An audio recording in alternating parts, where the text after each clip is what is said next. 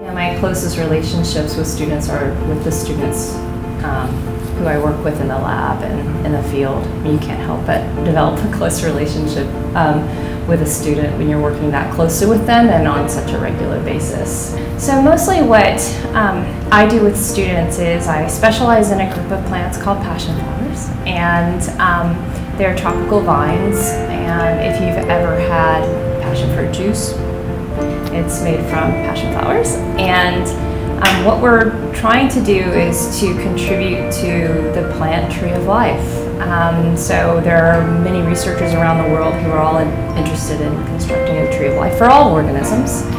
And there are people who are botanists who are interested, of course, just in the plant tree of life, primarily in the plant tree of life. And so we are contributing a small piece of that plant tree of life, but just for this group of organisms called passion flowers. My students do a lot of things. They do, the first part of the project was collecting plants, the plants that we need for our study, different species of passion flowers that we need for our study, and working with local Mexican organizations to also evaluate their conservation status. And so we, the first thing that we did as a part of this project was take 2 field trips to Mexico, and we collected plants mostly in the southern part of Mexico, from say Mexico City south, and most of the collecting taking place in Chiapas and Oaxaca.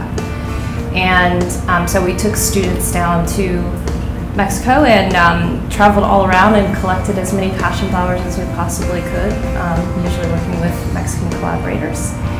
And then we brought that material back to Keene State, and we take small pieces of the leaf material and grind it up, extract the DNA, and we target sequencing a couple of gene sequences that help us to uncover the evolution of passion flowers. They have gained a number of really important laboratory skills that they can then put on their CV and use to help them get a job or get into graduate school. And they've shown that they can engage in long-term research, and